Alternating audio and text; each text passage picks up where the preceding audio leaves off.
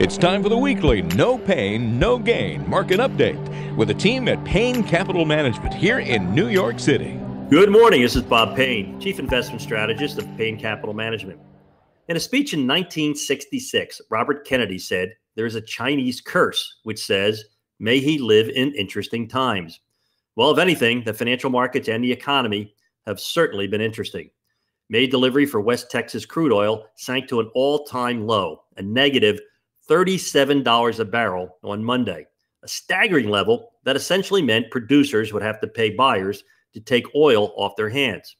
Later in the week, 4.4 million Americans filed for unemployment, pushing the current number of unemployed to more than 26 million. Hard to believe we were at full employment as a country just 2 months ago.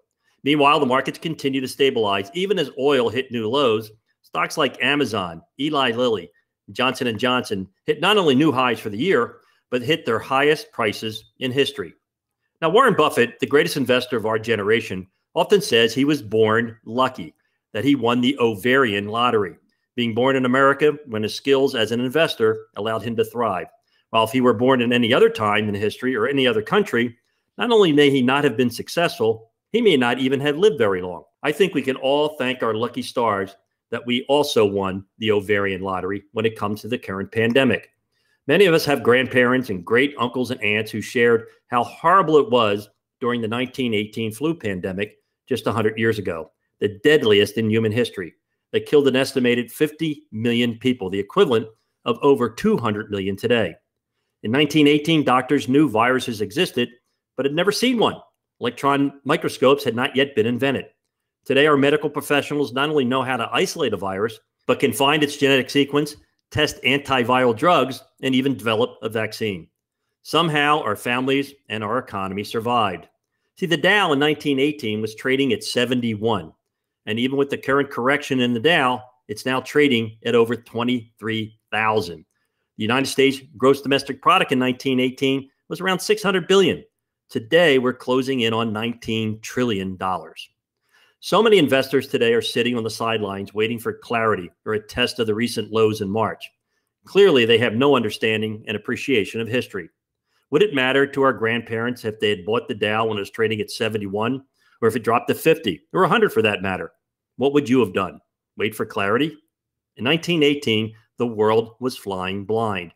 Today, we have every country in the world, every medical company razor focused on one thing: ending this pandemic.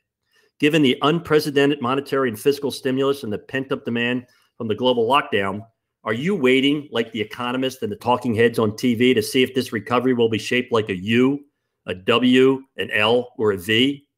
Remember, Warren Buffett always warns us, economists exist for the sole reason to make fortune tellers look good. What advice would you have given your grandparents in 1918 when the Dow was trading at 71? What would you have done?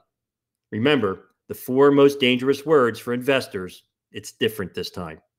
Hey, if you're sitting there wondering, do I have a portfolio appropriate to my risk tolerance?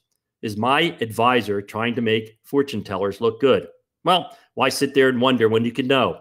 My son Ryan and I have over 70 years of combined industry experience of building low-cost, tax-efficient, goal-based strategies that give you and your family the highest probability of success.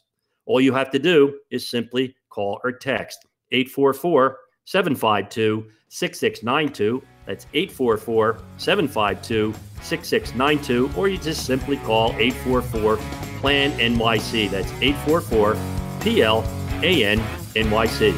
Hey, this is Bob Payne, and I'm the Chief Investment Strategist of Payne Capital Management.